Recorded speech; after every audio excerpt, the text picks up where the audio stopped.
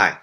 So, last time what we did was talk about uh, putting in more capital into the production function in order to produce more. And if it was that easy, then the question is, well, why didn't we do that all the time? So today we're going to talk about the Malthus model. And Thomas Malthus was an economist in the early part of the 19th century.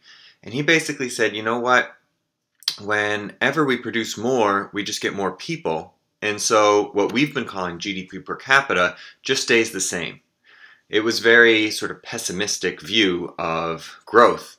And while it turned out to be wrong over the next 200 years, it had been correct for the last 2,000 years, at least. So let's walk through that model and try to understand why that might be. So recall from the chapter that we can have this production function here, where we have the total number of output on the vertical axis and the number of farmers here on the horizontal axis. And you can see that each additional farmer, while increasing total output, adds less and less.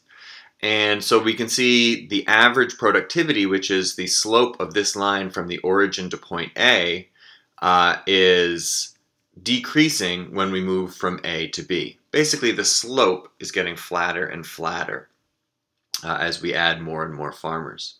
And so Malthus said, you know, as we add more and more farmers, we just produce less and less, and growth is not possible. But another thing he said was that even when we get better at producing, all we do is just add more people in the long run, and again, growth per person is not possible. So let's walk through that model a little bit. So here we can see the production function, right? And if we produce at point A with 800 farmers, we're able to produce 500 kilograms of grain, for example. At point B, when we double those number of farmers from 800 to 1600, we don't double the amount of grain, right? We go from 500 to 720-ish. So in that case, those second 800 farmers are not adding as much as the first 800. In fact, we can see that the average product of labor goes from 625 to 458. And the marginal product, of course, is falling even faster. And we can measure that just by the slope of the line that connects the origin to each point. So Malthus's model, here I'm going to put myself in the middle here. Malthus's model said, all right, let's think about what happens when we get a good harvest, right? Remember that in Malthus's time, output basically meant how much food we could produce. So if we get a good harvest, farmers' incomes rise. That means that they can feed more people. It could be that people live longer. It could be that childhood mortality falls. It could be whatever the reason is, population goes up. As population rises, we have less land per farmer, or we try to farm land that's not as productive as our regular land. That means that average output per farmer falls. We're going from point A in the previous slide to point B. That means that farmers' incomes fall because the average product has fallen, and we get back to subsistence, right? We know if we fall below subsistence levels, then people don't have enough to eat, and so they die. But if we're at that subsistence level, then the population stays the same. In this case, the population is constant, back at that initial level, right? So population would go up, we wouldn't have enough food, population would go back down. What if we get an actual improvement in technology? Now, this was happening all the time. It doesn't happen as fast as it has in the last 200 years, but it did happen, right? We increased the ability to use steel, to use iron, things like that. And so when we get an improvement in technology, our production function increases, right? So farmers' incomes rise, population rises, we have less land per farmer. Again, average output per farmer falls, but now we're on that higher production function, and so we can maintain a higher population rate. And so in this case, population goes up, but income per person stays the same. And that's where we're in that Malthusian trap. So the model predicts that we get this sort of self-correcting model of output. We can never grow wages faster than subsistence level, right? And so we're stuck. So we can look at this in terms of real wages. We have a lot of good evidence for real wages in Britain going back to the 13th century. And so if we look at that here, we can start at 1280. You can see the population was almost 5 million, and wages were about 60% of what they were in 1860.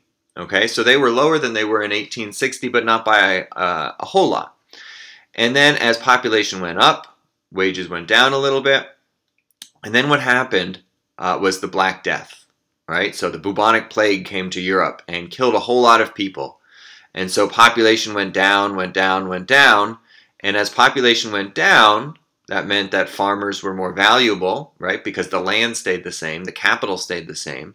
And so wages started going up, and they peaked in the 1490s, right? Now this is interesting because the wages in the 1490s were almost as high as they were in 1860, right? Almost 400 years later, 370 years later. But then as income went up, population started to grow. As population started to grow, wages went back down, right? And so by the 1580s, down here, we're only at 70% of wages from the 1860s, and population is going back up. 1590s and then 1600, we're basically back where we were in the middle of the 14th century. So the Malthusian Trap seems like it was a really accurate picture of what was going on in Britain between the 13th and even the 17th centuries.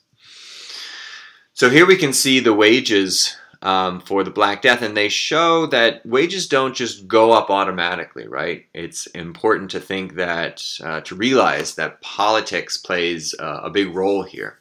So when the Black Death started in 1347, wages were actually, fell initially, but then we got some political action. Laborers started to organize, and wages started to go up. We had the Peasants' Revolt in 1381, and wages stayed pretty high until the beginning of the 16th century when they started to fall back down. And we know that one of the reasons that that happened was that population had started to grow again. And as we see, wages only sort of grew very slowly, if at all, with some peaks and valleys until 1800. And we'll see that wages in Britain didn't really start to go up until the mid-19th century, despite the fact that we really start to see growth in GDP per capita in the middle of the 17th century. So if we think about the Malthusian Trap sort of before the Industrial Revolution, here's what was going on in Britain, right? We had the Black Death, wiped out a third of the population, and that increases the bargaining power of workers, right? Bargaining power is going to be a big story that we're going to come back to in Chapter 6. As the bargaining power goes up, those wages start to go up, right? So now there's more land for farmers, and for laborers, they have more power, right? Because you need workers to work the land. Well, if you want me to work your land, you're going to have to pay me. And as those wages rise, people have more food, population goes up, we get population moving back to where it was before the Black Death. That means there's less land per farmer, that means the bargaining power of workers falls, and we end up basically back where we started, right? And so from a Malthusian point of view, this wasn't surprising. This is what had been going on all the time. We basically produce enough food to keep people alive, and that's it. And so it's maybe a lesson in terms of predicting the future, that it's really hard, because Malthus was right looking back in history, but he was very wrong looking forward. And so that's what the story that we're interested in, right, is why was he wrong in the picture going forward? Well, we can see that the escape sort of started to happen around 1800. Wages started to go up, right? In 1830, they were still no higher than they had been in the 1480s, but they were on an upward trajectory. And then by the 1860s, they had really started to take off. And that's the story that we're interested in, right? That's the beginning of the hockey stick for wages, even though the hockey stick for production, you could argue, started around 1650. So how do we escape the Malthusian Trap? Well, again, part of it is production technology. Part of it is political rights. And so we have the steam engine in the 18th century. We have the spinning jenny in the 18th century. That makes the possibility of each worker being much more productive, right? And of course, there were huge uprisings and dissatisfaction with all of this new technology, similar to what there is today. But in the 19th century, workers started to organize. They started to say, all right, children maybe shouldn't be working so much. And eventually they said, okay, maybe children shouldn't be working at all. Maybe we shouldn't work more than 10 hours a day. Maybe we should organize into unions, right? And so that allowed workers to finally start capturing some of the additional benefit of the production, right? You can see wages here are flat from 1750 to 1850, and then they start finally to go up, right? Slowly at first, and then finally in the 20th century, they really start to take off. And part of that has to do with universal voting for males in 1918, and then finally for everybody in 1928. Remember, this is the UK that we're talking about, not the US. And you can see that wages in the 20th century really exploded. And that's what we see in Western Europe, in the United States. And it's what we're seeing right now in places like India and China, right? They're starting on that explosive path, that hockey stick path.